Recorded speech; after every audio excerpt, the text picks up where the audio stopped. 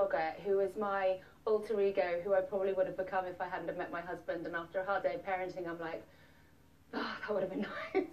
But you know, so they're all either a fantasy of me or Yes. a part. I've felt all of their feelings, but I haven't lived their life. Right at the beginning of the book, there's a line about the question of what do you see when you look in the mirror? Yes. One of the characters asks themselves. Is that something you do? Do you sort of, I mean, not literally look in the mirror, but that idea of thinking about who you are and what you're like? And I think we put an awful lot of judgment on us.